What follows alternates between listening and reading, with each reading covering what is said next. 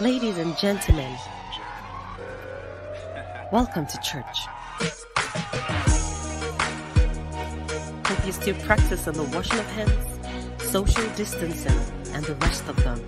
Remember that cleanliness is the hallmark of perfect standards.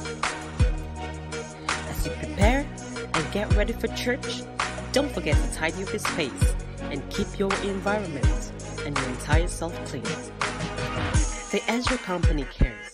Continue to stay clean and healthy, and always make cleanliness and healthy living a practice.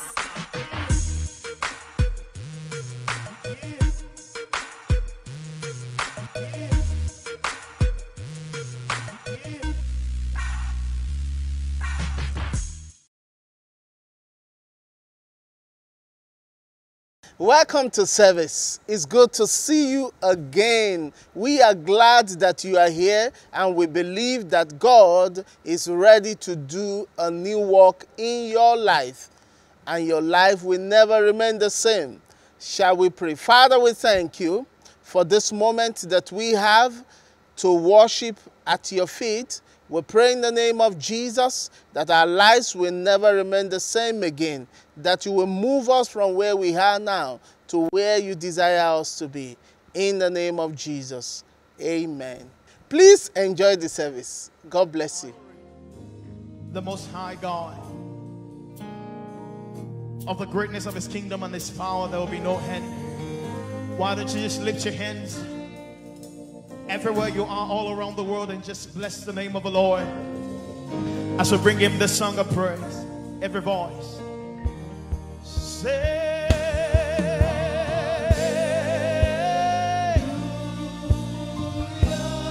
to God,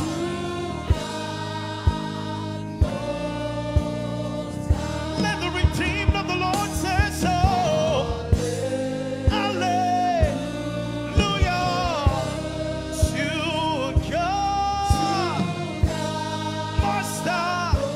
Sing it again, sing it again. Hallelujah. Hallelujah. We sing to God most high. One more time with everything in you lifted up. Sing hallelujah. Hallelujah. To God most high. Check it out, sing most high. God, God of heaven, yeah.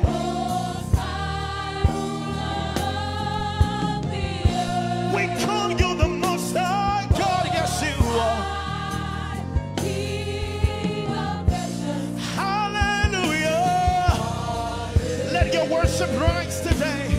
Let your worship rise to the Father, to God. 3 points, let me hear you sing hallelujah. Hallelujah. We join the hosts of heavens and say, yes, shout out a cote. Of the reign of the kingdom there will be no end. Hallelujah. We love you, Lord. We bow before your throne to God. Yeah. Most high. To our God. Call him most high God. Ruler of the earth. We call him most high. King of nations. There is nobody like you, God. Hallelujah to God. Let the band play. Let the band play. Lift your worship all over the world and bless the name of our God. It's worthy to be praised. It's worthy to be lifted. We worship you. We bow before your throne. We bow. Praise the Lord. Father, we thank you. We honor you because you are God all by yourself.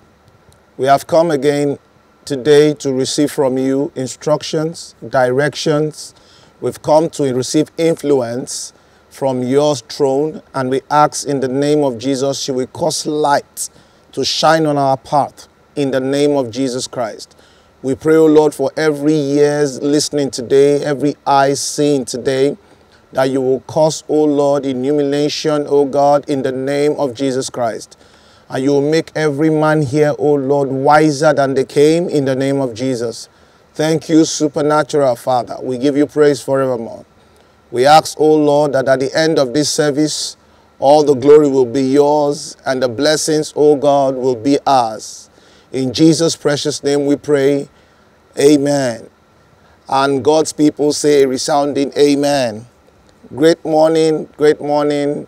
It's a new month, and we believe that God himself has a lot of plans for us. Our focus this month is on love and relationship, especially in the area of marriage.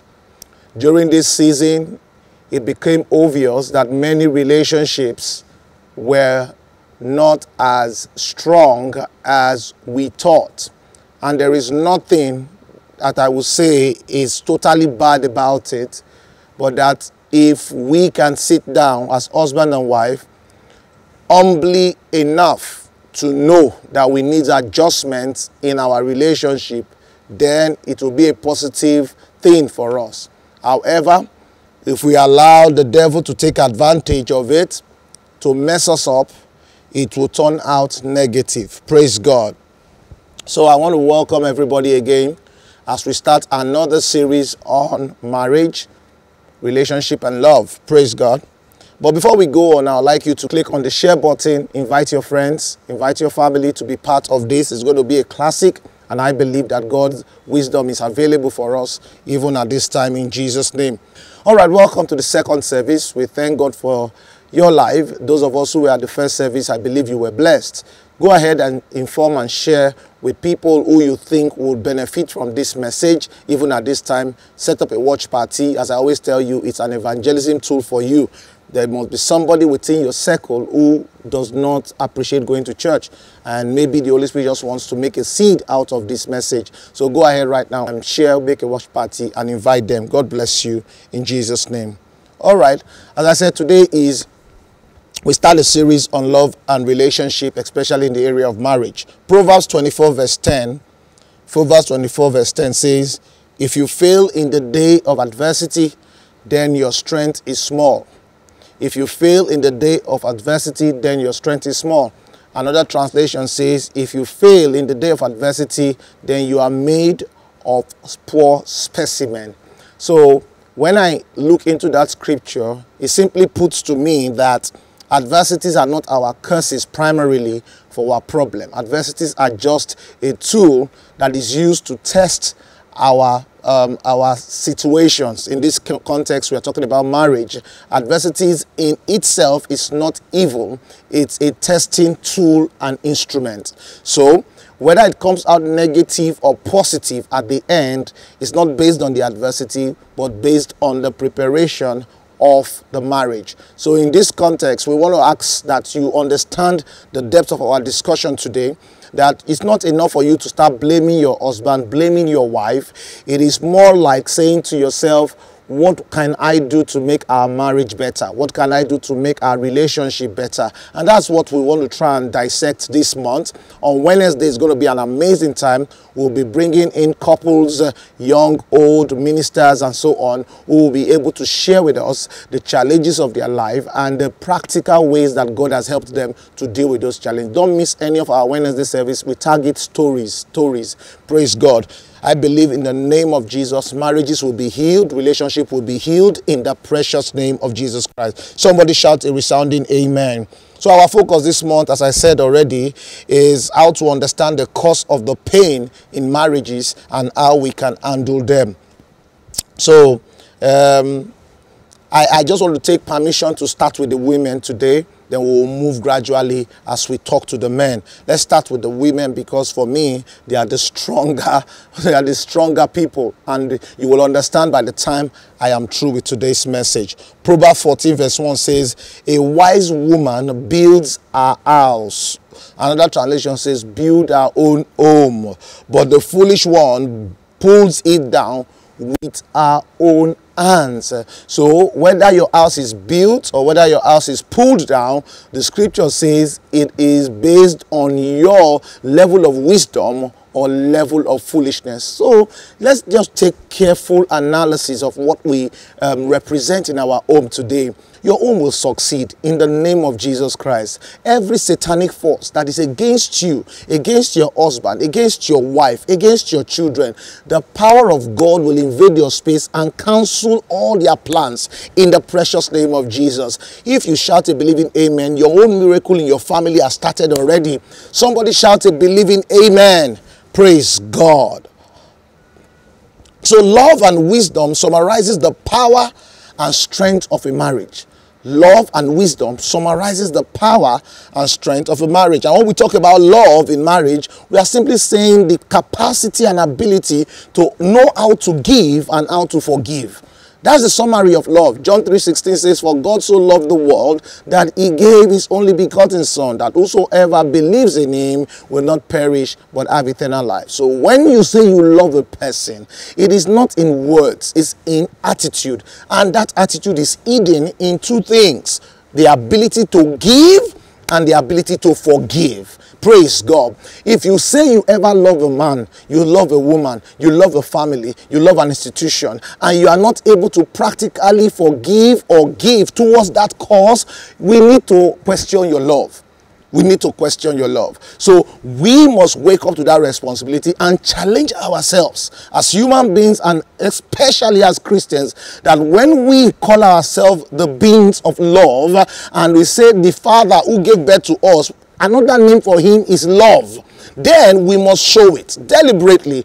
Albeit show it more in your family, because that is where true love is really tested.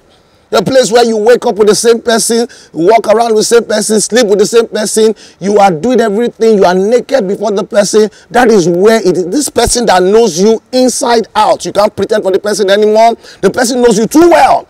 So I believe that is where love is really tested. If you win in the family, you will win in society. If you win in the family, you will win in the church. If you win in the family, you will win in the nation. So I want to ask that you understand what we are going to share today and take cognizance of the fact that God wants to drop things in your spirit in the precious name of Jesus Christ.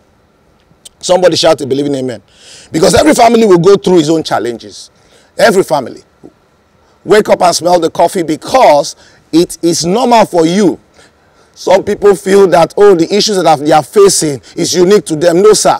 By the time we come into our Wednesday service where we'll be talking on issues, you will hear stories and you will be shocked that your marriage is even better, if possible, than many others. They will tell you how God gave them wisdom to deal with the challenges that they were facing. Somebody shout a resounding amen. Praise God. All right. However it goes, it is the matured person in the marriage, you understand, that keeps the marriage going. In Romans chapter 15, if you read from verse 1 to 2, the Bible says, "Now we who are strong in our conviction and faith ought to bear or patiently bear with the weakness of those who are not strong, and not just to please ourselves. Let each one of us make it a practice to please his neighbor for his good, to build him up spiritually." Keyword: those who are strong are the one who are patient or bear with the other person. For your marriage to work, you need to get to the point where you understand that the matured person, the matured set of people, especially if both of them are really matured, they can bear each other, they can forgive each other, they can tolerate each other. That marriage cannot be destroyed. Praise God. Because the people you go for counseling, trust me, those guys go through the same thing you're going through. In fact, that is why they have the capacity to counsel you. It is the wisdom that God has given them in their own trial times that they are using to give you their snippets of counseling right now. So wisdom should tell you that the people you are even taking your story to are not superhumans. They are human beings like you. And if you listen to them when they are talking to you, you will always hear examples from their stories. Praise God. Today I'll be speaking to all the females in the house on the deep cravings of their husbands. The deep cravings of their husband. So I have 4 deep cravings for the husband, and I have about 4 or 5 deep cravings for the wife, which I will start maybe from next week or 2 weeks time. But today let's start and push through the deep cravings of the husband. Number 1 deep craving of an husband is respect and honor. Respect and honor. Ephesians chapter 5 verse 22, the Bible says, wife, submit to your own husband. Wife, submit to your own husband. Not another man's, your own. But of course, submit to everybody. Because there's a scripture that says we should submit to one another. In 1 Peter chapter 3 verse 1, the Bible says, wives, be submissive. He said by that you can win your husband to your side. It's a strategy. When I read it from 1 Peter, I found out that submission is not a way to make you look subservient. In fact, the Bible was telling you, if you listen to it very carefully, submission is actually a strategy for a win. Submission is a strategy for a win. I will break it down for you today. Because somewhere along the line, as I said earlier, wisdom and love is the foundation of victory when it comes to marriage. Wisdom and love. Praise God. So, I want the woman to ask yourself a few questions. Why is it easier for you to submit to your pastor? Especially if you are loyal to that church. Especially if you have been, maybe you have been connected to that church. Why is it easier for you to submit to your pastor? Why is it easier for you to submit to your boss in the office? But when it comes to your husband, it's a struggle for some people. We need to talk to you about it. The reason why it's easy for some of us to submit to our pastors is because of the spiritual authority that they carry.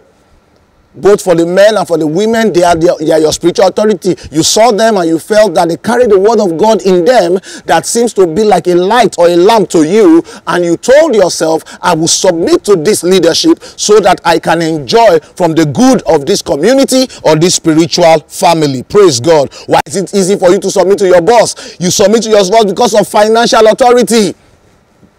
That's why you submit to your boss. If you refuse to submit to your boss, what do you lose? You lose financial authority or financial capacity. So somewhere along the line, some of us don't like our boss. Some of us don't even see our boss as someone who can really influence us or lead us. But because he's the one already paying our salary. Yeah, some of them talk to us anyhow. Some of them shout at us. But every time we think about the month end, 28th, 29th of the month, something tells us don't shout back at your boss. Why? Because of that financial authority he has over you. The minute you leave that space and maybe you get another job, if for any reason it was only finance that kept you there, you would not even desire to see that boss after that day. That's the end of your relationship with that person. So the reason why many of us submit to our bosses is because of their financial authority. But let me tell you, apart from the pastor who has authority over you spiritually, apart from the boss who has authority over you financially, your husband, the reason why you should submit to your husband is because your husband has a covenant authority over you, which is the highest of all authorities. Your husband has covenant authority over you. Praise God. So if you choose not to submit to him, you may not enjoy the covenant blessings in marriage. When God set up marriage, God added covenant blessings in marriage. Covenant blessings.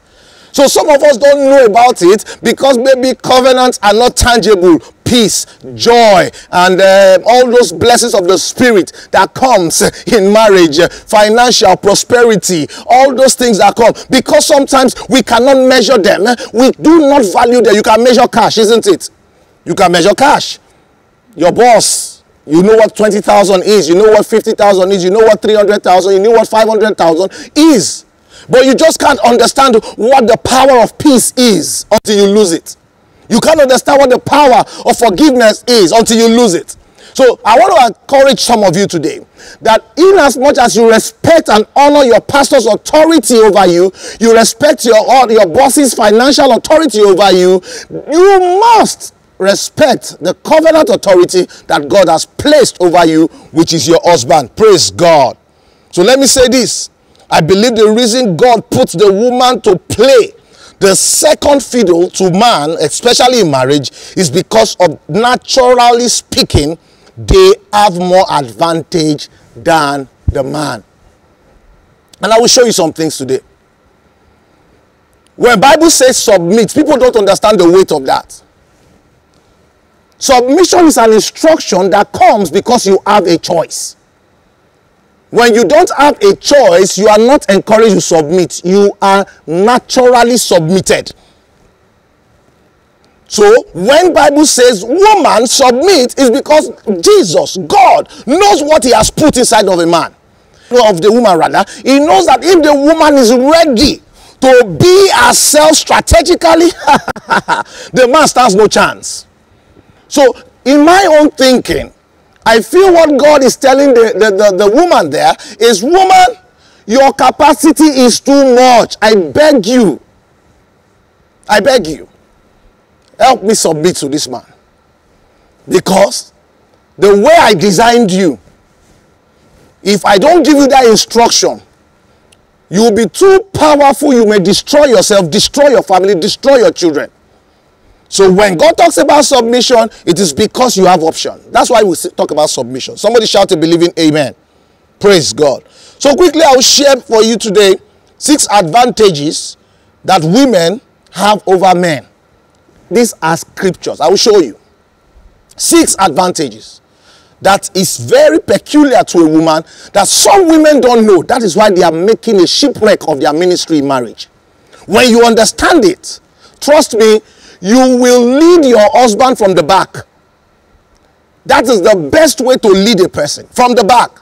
The person will think that he has authority over you. Yes, he does, but you are the one dictating the pace from the back. And that was what God actually designed. Because the Bible said we are all equal. So what he did was to take some qualities, a lot of them, put into the woman and gave the man who has less of those qualities to be the head, so that it will balance out somewhere. Somebody shout a believing amen. Proverbs 31:10-11, a whole chapter in the Bible dedicated to women because of what they carry. When you get to a woman, please read through them. But let me pick out 10 and 11 for you. The Bible says, a wife of noble character, who can find? Kabukatayaka. A wife of noble character is difficult to find. That's another word. It is not a common thing. It is rare. It is very, very rare. That's what he's saying. Women, you need to know how powerful and rare your qualities are. Who can find? God trying to interpret the woman, telling the woman, you are scarce. You are scarce. The difficulty of attainment of an object increases the value of that object. Know that very well. So if you are scarce, then you should know how valuable you are. It's just that you have not understood that you are that powerful. I pray that at the end of this meeting today, a woman will be so conscious out there that your power is to uplift your family, to strengthen your husband, to stabilize the society. You have not stayed in your place, but today I launch you into that place where God has ordained for you. If you believe it, shout a resounding amen. So he said, who can find? He said, she is worth more, far more than rubies. Rubies in this context means either gold, silver, precious stones. Precious stone is already powerful on its own. But he said, far more, not more, far more than precious stones. A woman. Let's take them logically. Let's take them literally rather. Everybody appreciates precious stones. Everybody appreciates rubies. God wants to compare. He says they are not actually rubies. They are not actually precious stones. They are not gold. He said they are worth more. So if you ever value gold, silver, bronze, as the case may be, diamond, rubies, whatever they are, he said a woman is higher than them in your life. I wish women can understand. If I had time, I would have broken down what precious stones are and their benefits to humanity. By the time we are through with what their benefit is to humanity, you will now understand. Just put a little bit above that, the woman is like that to humanity. Praise God. So he said her husband has full confidence mark the word, full confidence in her and lacks nothing. Pokutayaka. When a husband has a virtuous woman as a wife, the man's confidence is full, not half, not quarter, and he lacks nothing. So one of the greatest benefits of having a woman who understands her place is that in that family they will lack nothing. When a woman stands, a family lacks nothing. When a woman knows what God put into her, a family lacks nothing. This description is too much for any created being. Everything I've said, far more than rubies, full confidence, lacking nothing, that is not a human character. It's a spirit being character. Supernatural divine character, which the woman does not know she carries. The only person that the Bible describes as this is the Holy Spirit, that has such power. The Holy Spirit comes into your life and you lack nothing. The Holy Spirit comes into your life and you have full confidence under the influence of the Holy Spirit. The Holy Spirit comes into your life and you are worth far more than anything that you can see on this earth. So when God talks about these qualities, can we suggest that the woman does not know that she's as powerful as the Holy Spirit in a man or in a family? So who is the Holy Spirit? And I can connect it to you. Because if you notice, the Bible described the Holy Spirit in John chapter 14. If you read 16 to 18, the Bible says, I will ask the Father, and he will give you another helper, that he may be with you forever. That is the Spirit of truth, whom the world cannot receive, because it does not see him and does not know him. But you know him, because he abides with you and will be in you. I will not leave you as orphans. I will come to you. The Holy Spirit does not leave. I will come to you. In John 16:7, the Bible repeated it and says, but I tell you the truth, it is to your advantage that I go away. For if I do not go away, the helper will not come to you. But if I go, I will send him to you. That is the power of the Holy Spirit. And the qualities of the Holy Spirit, which the Bible recorded here, is called the helper. You need help, humans. In this new journey, new assignment, new mandate that I've given you, you will not be able to carry it out except there is an helper called the Holy Spirit. It was the same mandate that was given to Eve in Genesis chapter 2.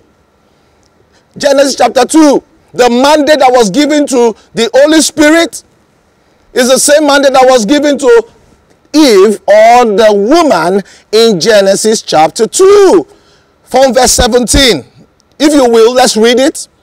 He said, but you must not eat from the tree of the knowledge of good and evil. Talking to the man. He said, for in the day that you eat of it, you will surely die. And the statement continues and says, the Lord God also said. Some other translation says, and God then said. That means there's a connection to the instruction in verse 17 to the connection to the instruction in verse 18.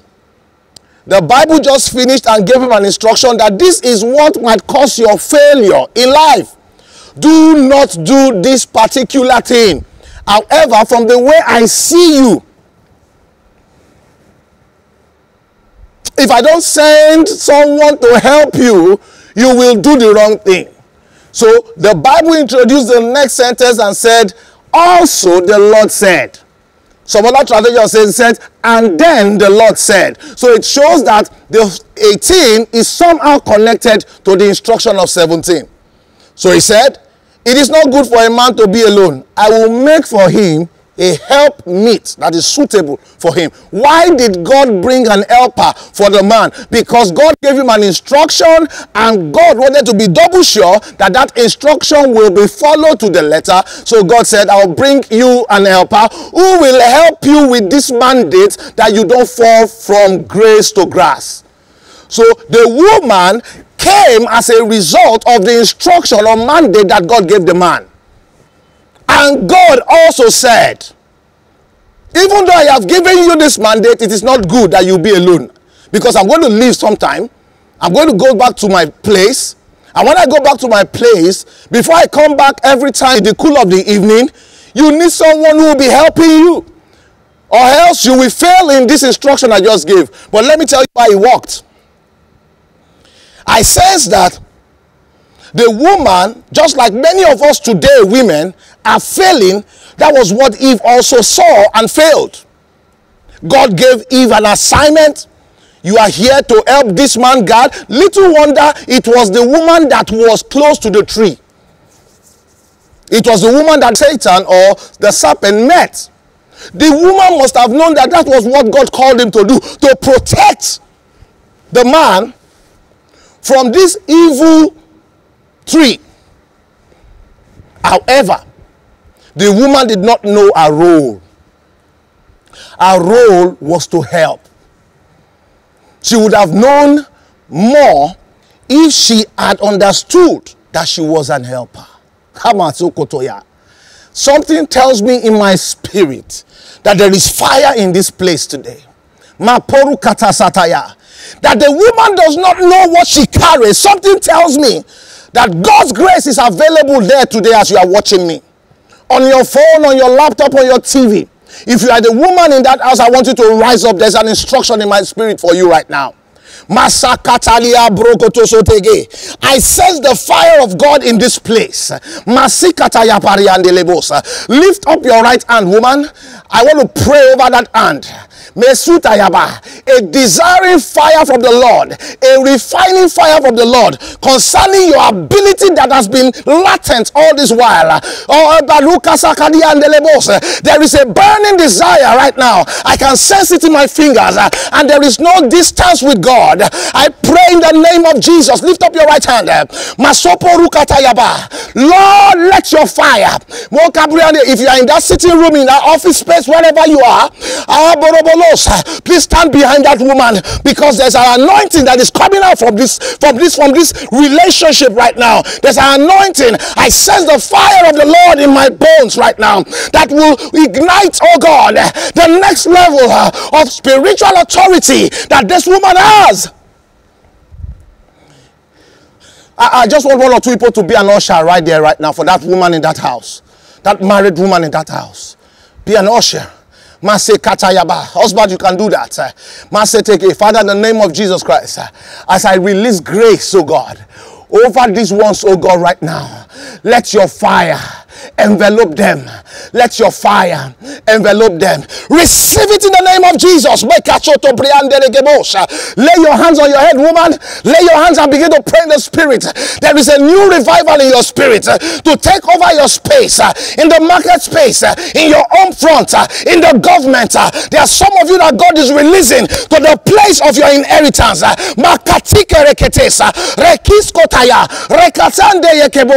In the name of Jesus. I release fire. I release fire. I release fire to ignite passion for the next level, for the next level, for the next level. In the name of Jesus. Yes, yes, yes, yes, yes, yes. I see it. A new season just opened for that woman. A new season just opened for that woman. Receive grace. Receive grace. Receive grace. Hallelujah. In Jesus' name we pray. All the woman in the house shouted, believing, hallelujah. Praise God. Oh God. All right, let's quickly run through the 6 things I talked about. The 6 advantages that you as a woman have.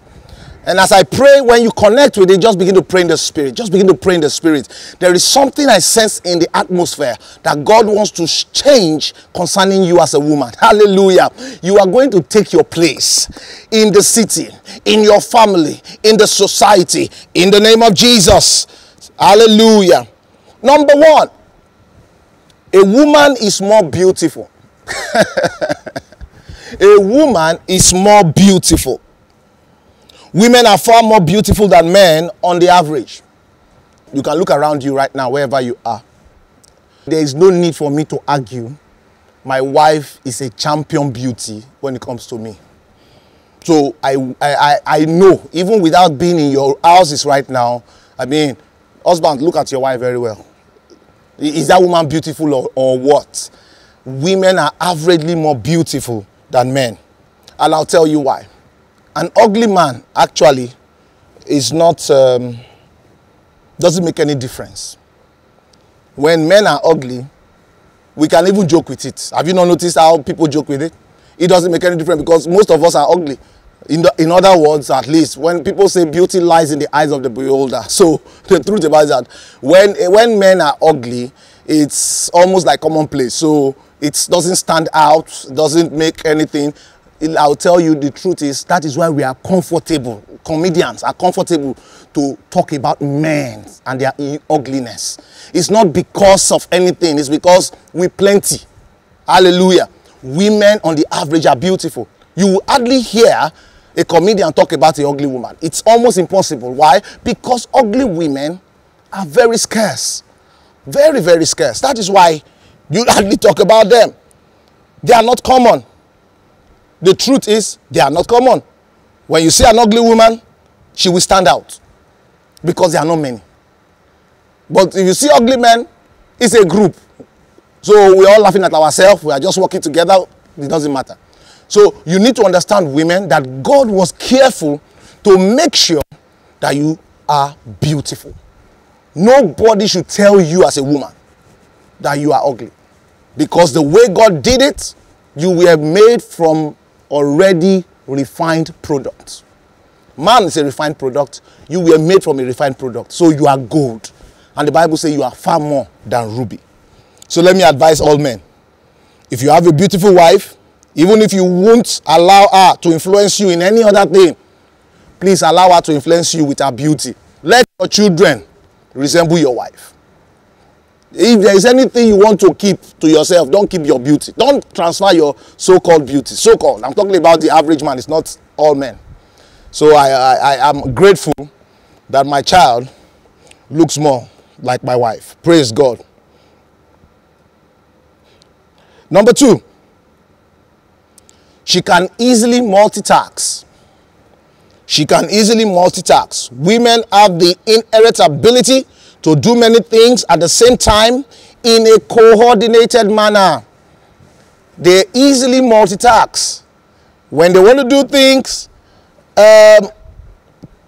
you would be wondering if there is something like an engine working behind them. If you are not married, you might not understand what I'm saying, especially if you are not close to your mother. But for those of us who are either married to strong women or are children to so powerful women, you would have noticed it, that they multitask easily.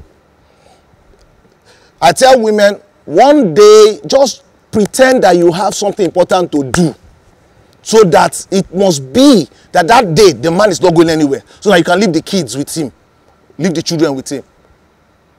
It's an amazing experience for any man. It's an amazing experience for any man. You can only imagine it. You cannot understand the weight of it. One child can confuse a man. A woman hardly sleeps until the child sleeps. A man will be afraid that I might sleep off, and this child will just crawl away. So the man is sleeping with his eyes open. Women will be cooking, will be making phone call, gisting, reading a book, and taking care of the children at the same time. It's amazing. This is not taught. These are experiences that you will see. A woman must understand that for you to have that kind of power, that means your sensory organs are powerful. You don't know. They are powerful, more powerful than man. When you know you are that powerful, you should know why God was giving the instruction for you to submit. You should know why. It's like these films that you watch, like Spider-Man, all the superheroes films. If they are not begged to be humble, to subject their powers, they will destroy the world. That's the way I liken an average woman who understands her power. They call it power under control. That's what submission is all about. You can't have these qualities, beautiful, multitasking, above the average man, and you don't know what you carry. Number 3, she's an incubator. She's an incubator. Women are designed to multiply every seed that is given to them. They are seed receptors, but they never give you back a seed. Whatever you give them, the minute it enters into their space, especially their womb space, it's multiplied. It's multiplied. So you need to understand how they do these things. When you give them a seed, they give you a baby. You give them small money, they give you a pot of soup. You give them little things. Before you come back, the things just change. How powerful are such people? They never return things to you the way they are. In the parable of the talents, you will see there. The people in front, the one that they gave 5 and the one that they gave 2, they multiply. I liken those kind of people to women. The one that went to hide his own, I liken him to a man. Why? Because the woman has the capacity to multiply anything that you give to her. The only warning I will give, watch what seed you give to her. Be careful that you don't give negative seed, because it's the same thing. Whichever seed you give to her, she'll multiply it. So as a man, you must be careful the kind of seed. When you give her anger, you give her resentment, I pray she doesn't multiply resentment to you, because it's pressed down, shaking together, running over. Praise God. That is why they said something about the woman's heart. It's a deep well of secrets of pain. If a woman is ready to deal with you, nothing you carry, she will deal with you. So I pray we don't fall into such women, and we pray we don't give such seeds to our women. You are beautiful. We appreciate you. You are glorious. We honor you. Praise God. Number 4, women have a very big heart. Women have a very big heart. They are more accommodating than men. Women are more loving naturally than men. Praise God. They housed another human being for 9 months, and they were still begging the human being to stay. 9 months without house rent. They were there, carrying the human being up and down. If you insult that human being, they will fight you. The human being is not paying rent. The human being is sucking their blood, eating their food, doing everything. So sometimes you see women, they make you laugh sometimes, isn't it? When they are eating and eating and eating, I say, is the child David? They'll say, yes, it's the child. I love pregnant women. Look, I tell every pregnant woman, when you are pregnant, it's an opportunity. Do the laziest thing you can do on earth. Your man is there to carry your leg. When your body is not paining you, say it's paining you. Say it. Let them come. The thing that you did not enjoy from them because of their distraction when you are pregnant. I know some men are still foolish not to understand the difference between a pregnant woman and a woman that is not pregnant. But when a woman is pregnant, it is advisable, if you can carry her, be carrying her everywhere. Help her. Yes, sometimes some of them stretch it. Well, it's only for 9 months. Manage it. Praise God. After 9 months, they go back to whatever they were doing. And the truth about it, they will not still rest. A woman who understands her power. God bless women who understand who they are. God bless you all over the world, that you carry grace and you understand that you are powerful. And I pray in the name of Jesus, you will not lose your power. In the precious name of Jesus Christ. Somebody shout a believing amen. That's why, woman, it's your duty to help a man see all the angles of a solution. Your heart is very big. Your duty is to help men to see all the angles of solutions. You can see things easily than men. And I'll tell you why. Don't be too in haste to join your husband to take brash decisions, because of their lack of ability to only analyze things from logical perspective. As a man, we are averagely, not all men, but averagely or more than average, men are logical in their approach to things. So when they have thought through it, they just want to take action immediately. As a woman, no, you have a better perspective. Even though you are more emotional, and I want you to listen to this. Even though a woman is more emotional and a man is more logical, the way it works is that logic can be learned more than emotion. Emotions are difficult to learn if you have been trained by it, if you have grown with it, to change it sometimes, because it doesn't have basis sometimes. That's almost, I just feel like what actually caused most of our emotions are our backgrounds, our DNAs. Do you understand? The things, our personalities formed all those things, the growth patterns we had, our fathers, our mothers, the things we've heard over time. It has determined a lot about our feelings right now. So it has a stronger root in our human consciousness. That's why they said It is the brain, the subconscious brain that deals with the emotional part. It is the conscious brain that deals with the logic part. What am I trying to say here?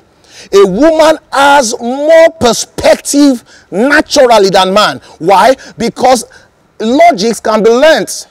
Emotions is difficult to learn them. So the emotions come to the woman naturally. She can learn logic. She can learn it. By just giving a few thoughts patiently to anything, she can learn it. But it's almost impossible for a man to change his emotion or to learn emotion. Because emotion has no basis sometimes.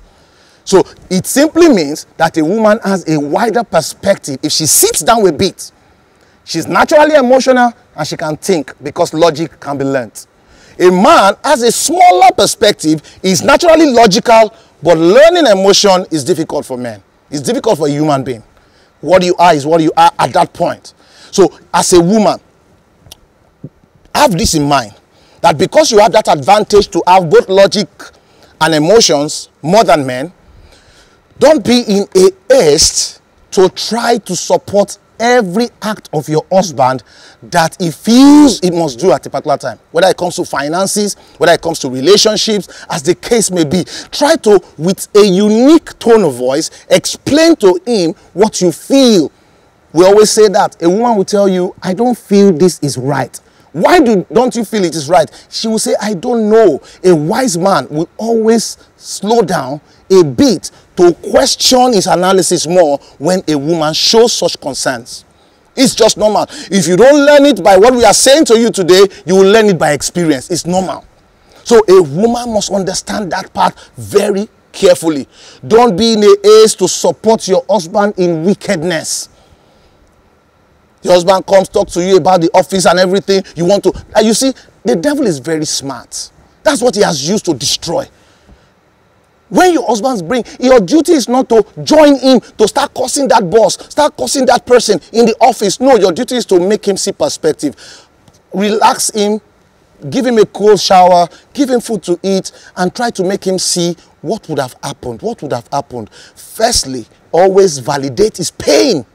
When you have validated his pain, then you begin to, oh God give our women wisdom for communication. Paro koto sotayaba. Because I believe that's what God gave you those words for. That's what God gave you those words for. Then you now make him see the different perspective of the issue. Remember Nabal and Abigail. I pray that you will be like an Abigail, who was the cover or the wise person to the foolish Nabal. Don't jump into such conclusions. Somebody shouts a believing amen. In 1 Corinthians chapter 11 verse 3, the Bible says, but I want you to realize that the head of every man is Christ, and the head of every woman is the man, and the head of Christ is God. This is why men are logical. They work with invincible materials. Women work with visible materials. The Bible says the head of man is an invincible Christ, but the head of the woman is a visible man. So men, do not blame the woman that she has perspective. Christ is her head. Do you understand? Who is invisible? You are her head also, who is visible. So she has two perspectives of issues at every point in time. But guess you only have one perspective. Christ is your head, invisible. That is why sometimes you cannot understand physical things so much. So why are you this emotional? You will see the man. Why are you this? She's emotional because she has you and Christ as her head. But you have only Christ as your head. So slow down a bit. You are working on 50% autopilot. She's working on 100. So calm down and listen. There's something she has that you may not have. I wish Nabal understood this. He wouldn't have been that foolish. I pray in the name of Jesus, every foolishness in your space is cancelled in Jesus' name. Number 5, they attract favor easily. Women attract favor easily. If a male and a female are both equally qualified for a job or for any venture, the woman will most likely get that job. Why? Men are naturally attracted to women.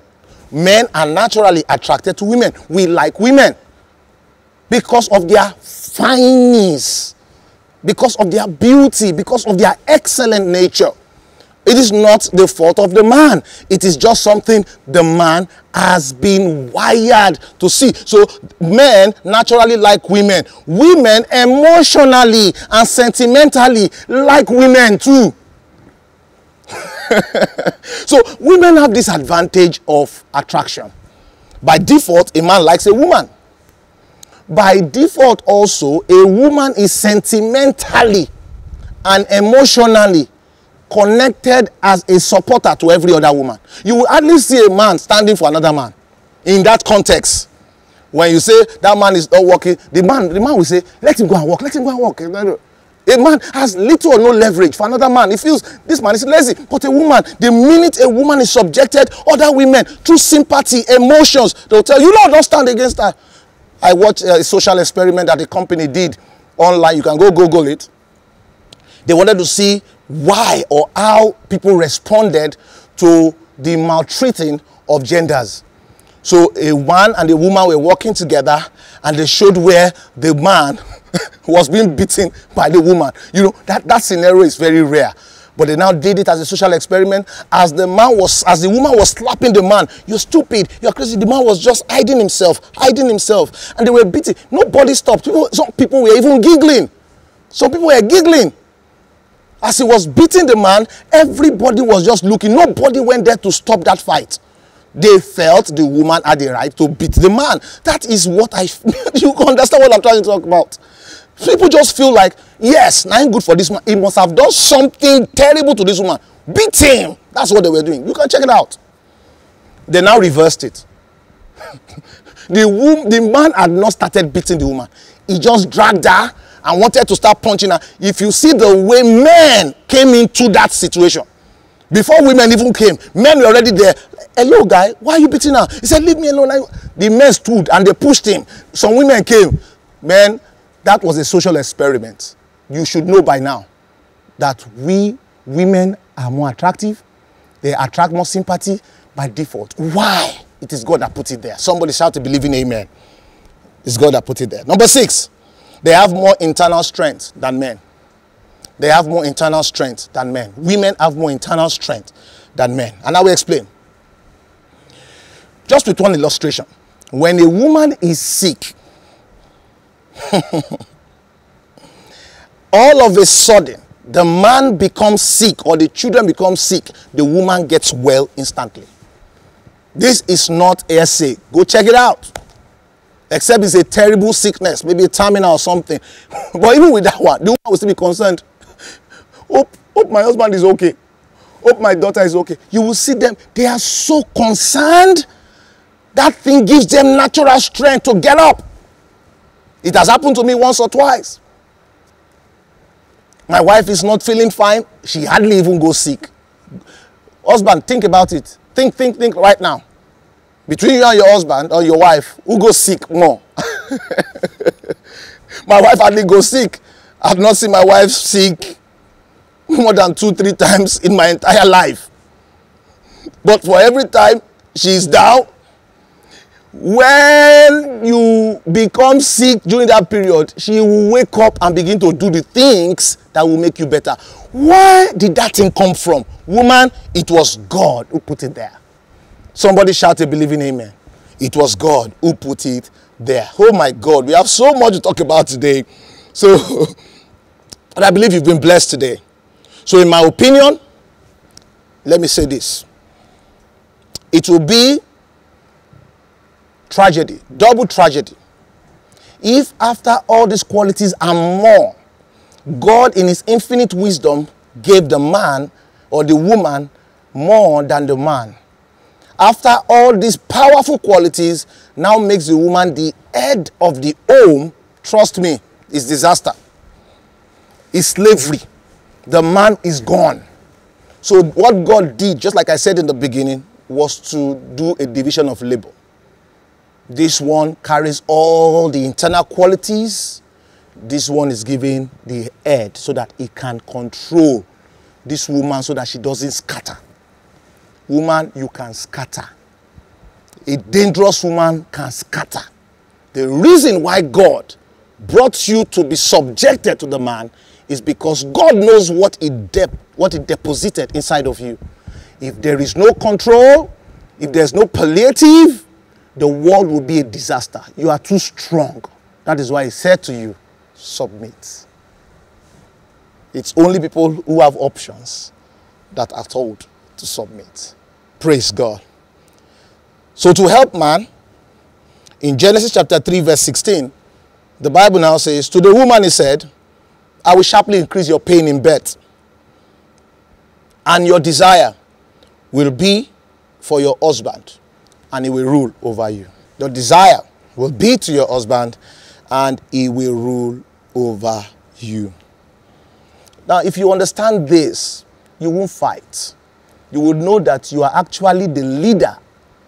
However, God gave you the ability to lead from the back. So your power of leading is to influence your man's decision. Can I give you some tricks of how to respect your man and lead him from the back? I will just list this out because of time. Have you been blessed today at all? Praise God. Number one, don't run him down in public. Don't run him down in public. A man's ego is one of the greatest assets he has. If people run him down outside, you please don't run him down inside.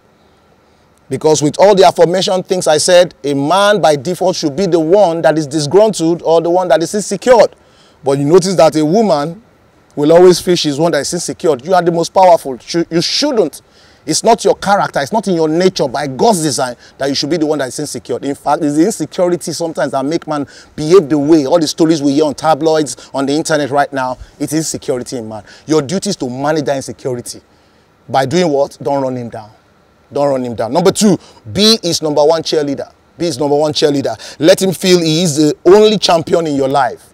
You know the truth? Every man wants to meet up with the expectation you have about them. Every man wants to meet up with that expectation. So be his number one cheerleader.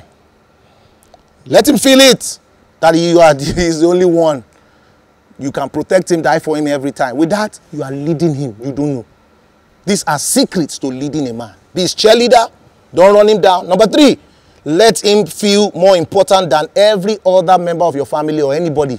Whether your pastor, your father, your mother. There are no basis for comparison really. But if for any reason he wants to compare, don't give him the opportunity to compare and place himself on the second. No. You know that most likely he is the last person you met in the journey. You met your father, you met your mother, you met your siblings, you met your cousins. Some of you even met your pastors before your husband. So now your husband comes into the space, and by default, he knows that he's supposed to now take over and become number one. Listen, be deliberate about making him number one. That's the way to lead him. Be deliberate. Don't assume. Make him that number one. Because somewhere inside of a man, he knows that he came into the party late. But he also knows by God's design, he's supposed to be number one in that marriage, in your life. So don't be careless about the facts. You are with your husband, you're always talking about your relation, you're talking about your mom, talking about your dad. Every time you're talking about your pastor, that's even the worst part of it. Oh, did you do this, pastor? Oh, no, calm down. Don't worry. Not even now on social media where people are really fighting against your pastor. We know your pastors are powerful. We know they are good. But the truth is, your husband is better. And you must note that. Because that is a very scary part for him. Help him. That's the way to lead him from behind. Number four, discuss your decisions with him before taking it. Discuss your decision with him before taking those decisions. It's wisdom. It's wisdom. Discuss your decision with him before taking those decisions. You know why? Let him feel like he's the one who gave you the icing on the cake. If a man feels that way concerning any of your decision, he will back it up with his blood. You know where many women fail? They want to be the head of the home. They want to be the one that always... That is where Mother Eve failed. God told her to go and be an helper. She went there and started discussing with the serpent. It wasn't your business to discuss with the serpent. Your business was just to go and be an helper. Do you understand? Go and be an helper. Sit down with Adam. When it's time for that challenge to come, tell the serpent, I am not the head of this house. There is somebody called Adam. Let me go and call him. Because she chose not to do that, that's the problem we are all facing. Give your husband his space. Honor him. Respect him. Praise God. when that decision becomes fruitful, it's the family that benefits from it. It's not just your husband. Somebody shout a believe it, amen. I will stop here today, and I believe you've been blessed. Let's celebrate Jesus together. Hallelujah. Can we rise up on our feet and just pray together? God, you are faithful. God, you are faithful. Go ahead and just thank him for who he is and what he represents in your life. Go ahead and pray. Thank him for another opportunity. Thank you for another opportunity to be called his son. God, you are faithful. For you are glorious and worthy to be praised. You are the Lamb upon the throne. Hallelujah, and on to you we lift our voice to say, you are the Lamb upon the throne. Lift up your hands and honor him who deserves all the glory, all the honor. As women, I want you to lift up your voice to heaven and say, Lord, today we come before you. Let your mercy rule over us. Let your hand rest upon us. Let your wisdom be a part of our DNA from today. In Jesus' name, amen. Let's pray for that person who is saying, Lord, I'm a sinner. I need your help so that I can manage my own better, whether as a man or a woman, so that I can manage my children better. I can manage my nation better. The wisdom of the Lord comes into your life when you allow him to lead you. Today you are saying, Lord, have mercy on me. I'm a sinner. I want you to give me the ability to live for you. Can you place your right hand on your heart as I pray with you? Heavenly Father, thank you for your son. Thank you for your daughter. I ask in the name of Jesus that even at this time, as they have accepted you in their hearts, let grace find expression in them. They've believed in you and they confess that you are Lord over their life, over their entire being. Receive them, O Lord, in the kingdom, in the precious name of Jesus. And from this day henceforth, empower them by the truth. Because your word is truth, it will lead them, O Lord, in the way that they should go. Thank you, supernatural Father, for this one's life, in Jesus' name. Praise God. If you just made that commitment concerning your salvation, I'd like you to send new creation to the number that is on your screen right now. I believe our pastors are there to get back to you and to lead you in this newfound faith of yours. We believe that God's word is available to help you grow in the things of the Spirit. Please do not hesitate. Send new creation right now to that number. The Lord will help you and do you well in Jesus' name. Thank you. God bless you. Let's celebrate God for this wonderful opportunity that is given to our friends to meet with him today. Appreciate God for that. It's the best miracle that has happened to them. All right, quickly at this time, I want us to pray. I want you as a woman to pray for wisdom, to take your strategic place in your family. I want you to pray for wisdom, to take your strategic place in your family. And you know what that strategic place is? To lead from behind. Remember the 4 points I just mentioned, to lead from behind. Open your mind. Open your mouth and begin to declare that God will give you grace to practice those 4 things that I just talked about. To be a cheerleader, to celebrate him at all times. It's a leading strategy. Go ahead and pray for yourself as a woman. In Jesus' precious name we pray. I want you to pray this very important prayer against every form of intruder. Spiritual intruder, emotional intruder, sexual intruder, financial intruder. I want you to evict them by the finger of the Lord. I want you to begin to pray. Every intruder in my mind, in my marriage, in my family, in the name of Jesus Christ, I evict you by the finger of God. Go ahead and pray that prayer. Reko sutaya bariande lebosha, letiske bariande reke lebos, regeteshe de bregebosa. I stand today on the covenant of God's word, and I evict you from my family. I evict you from my schemes. I evict you from my space. In the name of Jesus Christ, begin to decree and declare that God becomes the head of your home. In the name of Jesus Christ, that the Spirit takes over everything that concerns you right now. In the name of Jesus Christ, masopri ankaliande rekebosha, reke sutayaba, ikete sutaya.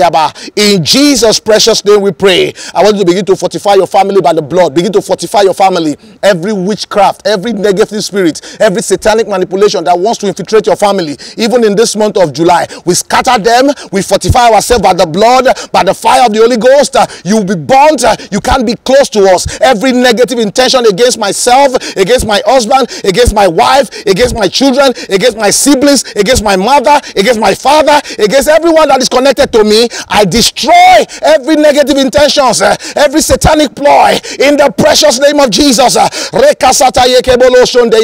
Thank you, supernatural Father. We give you praise forevermore.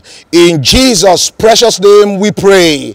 If you've been blessed today, can you help me celebrate our Lord and Savior Jesus Christ for this wonderful opportunity, healing our homes with his word. Hallelujah. All right, quickly at this time, I'd like us to give to God. Let's give to God. Wherever we are, it's time to release our seeds to God. If you are giving your tithes, you're giving your seeds, you're giving for benevolence, please, let's go ahead and do it. Do it now. If you've done it within the week and I've not prayed with you, as my custom is to release you into that level of benefits as a partner with God, I want to pray with you right now. Wherever you are, you can stand up, you can sit down, you can put your hand on your heart, you can put your hand on your screen. I just want to release the favor and the power of God over your finances right now in the name of Jesus Christ. Father, I pray over your children that these ones, oh Lord, have chosen to be partners with you. Week in, week out, month in, month out, they have been here consistent with the seed in their hands concerning your kingdom and the evangelism of your word. Lord, I pray today in the name of Jesus Christ, because they have chosen to do this, oh God, let the heavens be rent on their behalf in the name of Jesus. I decree supernatural ideas.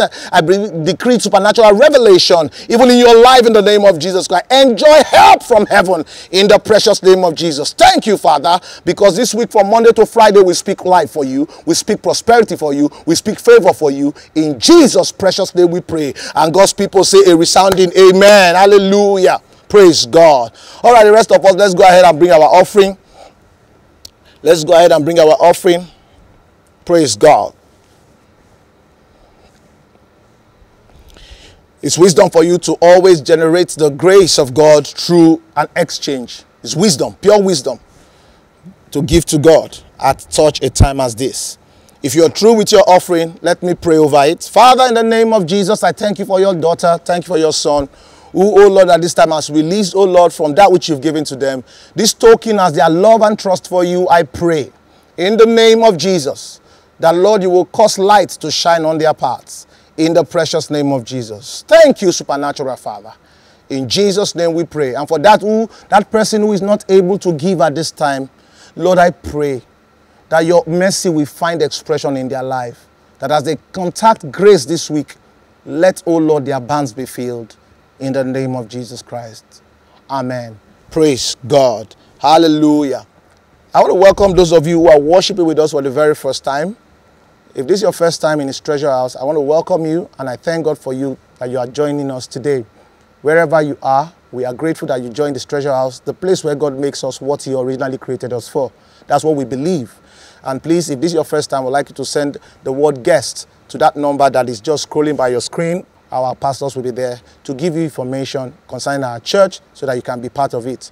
Next week, our academy is starting. Our academy is our in-house leadership training school, where we train people for leadership, both in the land and our salvation as we go to heaven. So please, if you want to be a part of that particular academy, please send your interest to that number also. Our people are there, or you can go on our website to register. If you go to our website, www.histreasurehouse.org, you will get it there. The academy is there. The form is online. Just go there and fill, and we'll get back to you so that you can be part of the next set that is starting this Saturday that is coming now. Praise God. Somebody shout a resounding amen. All right, finally, I want us at this time to distribute the materials for our communion. It's our deliberate action to activate that which God has put inside of us. Deliberate action to activate it. Every one of us, as we partake of this communion, our marriages will be better, our relationship will be better, our children will be better in the name of Jesus Christ. So I would like the fathers, the mothers, please let's distribute the communion as I invoke the power and the grace of God over your life in Jesus' name. All right, if you have it, let's pray. Heavenly Father, I bring these materials before you. They are ordinary materials, but by your power and your grace, they become supernatural. As your children partake of it, O God, I decree that everything that you have ordained for them by destiny will locate them in the land of the living. They will not die.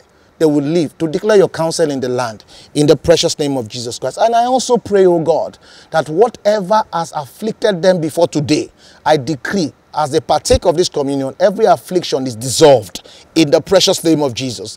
Thank you, supernatural Father. We give you praise forevermore. In Jesus' name we pray. And God's people say resounding amen. All right, go ahead at this time and partake of that communion.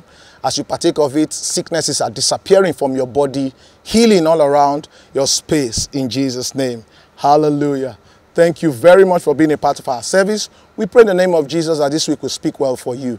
Join us on Wednesday, as I said earlier, for stories. It's a time out where we'll be talking to couples concerning how they have been able to maneuver the challenges of their marriage. Young couples, older couples, you'll just be blessed. Get your family and friends in and let God give us the victory in Jesus' name. See you on Wednesday.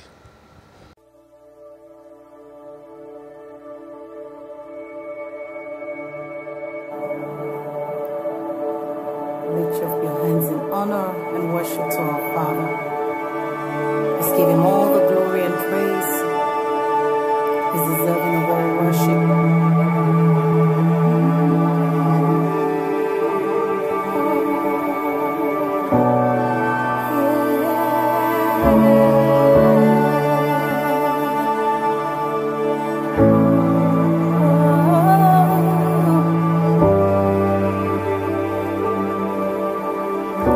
You call me out upon the waters, great unknown, feet may fail,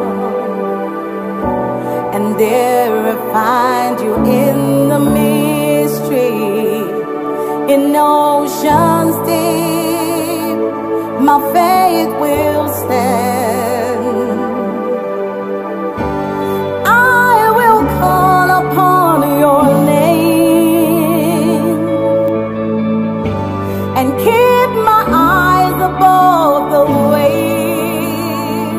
When oceans rise, my soul will rest in your embrace, for I am yours, you are mine.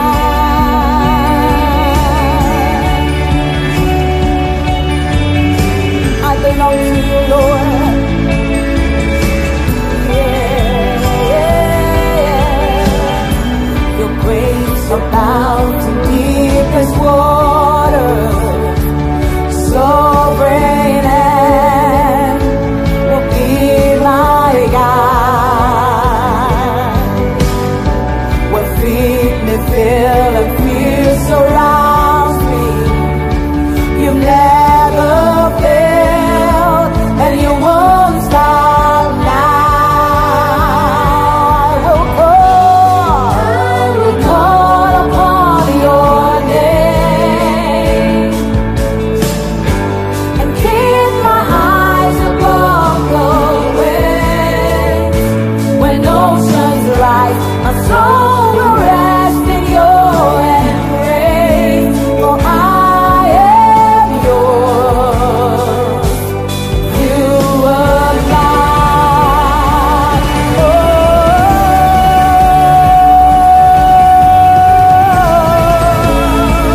you are mine.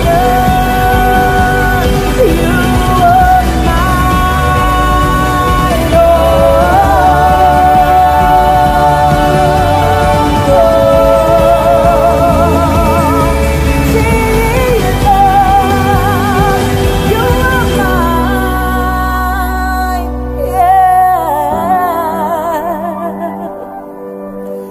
Lord, I will praise your name in humble adoration. I will worship your holy name. Oh, mighty God.